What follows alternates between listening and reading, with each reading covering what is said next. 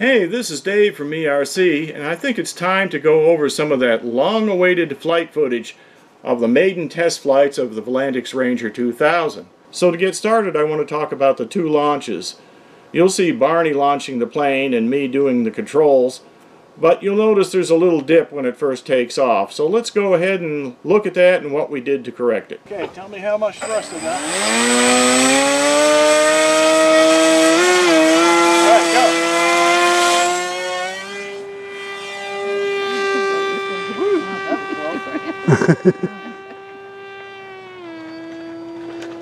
Yeah, me too. I feel like it would heat up with power. It adds some thrust to the way. They got a little bit of flaps on there. And you got a little more forward wind this time too. Yeah, so I'll give it plenty of throttle and we'll go for it.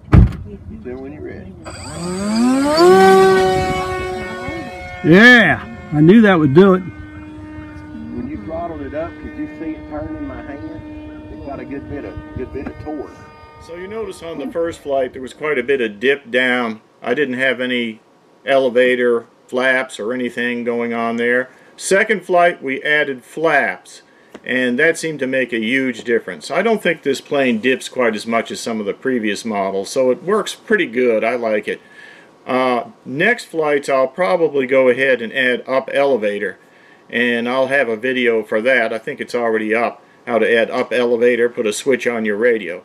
So now let's go on and talk about some of the aspects such as battery voltage, satellite count, throttle and speed, probably the link quality on the RSSI, the PixHawk stabilization, the prop, the camera, the video feed, how that worked, and of course the home arrow and GPS, how that worked without a compass, because I don't have a compass on it.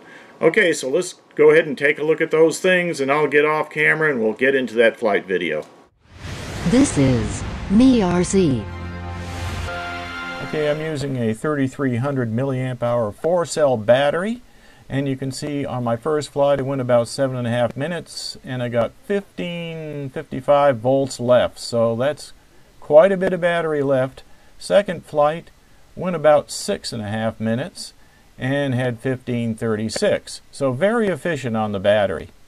So these tests are being done with an 8x6 APC prop. When I started out I was kind of heavy on the throttle, 66%, and I was drawing almost 11 amps of current. Later on I learned that I could throttle down to about 31% and still go about 35 miles an hour and only using around 3-4 amps of current. So very efficient there with that 8x6. May upgrade later to an 8x8.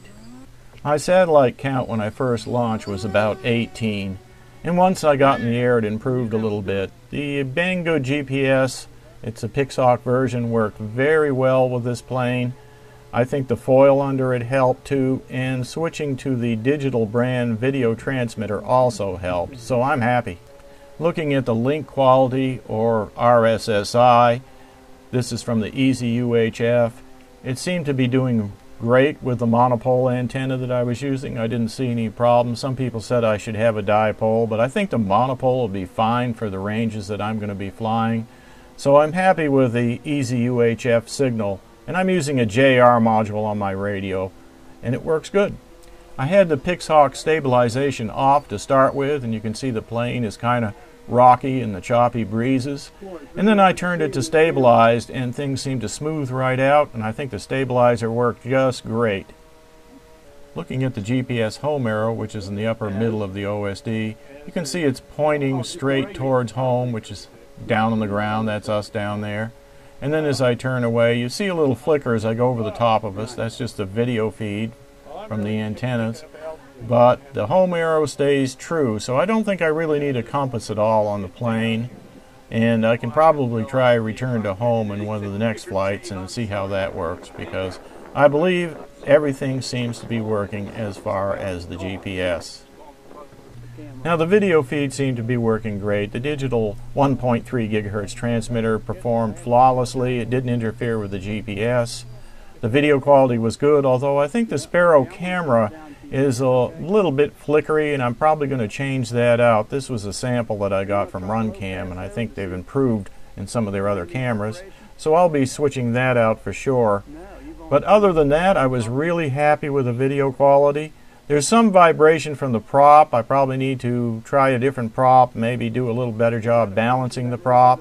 But overall, I thought it worked really well. Okay, you're down to about 25. Whoa, you're down to about 15 feet there. I want to thank my friend Jim for recording the ground video with his iPad and also using my camera.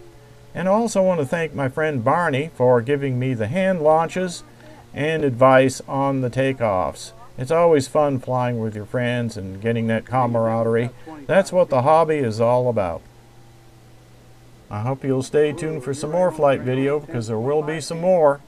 And don't forget to like and subscribe and hit that notify checkbox. Thanks for watching.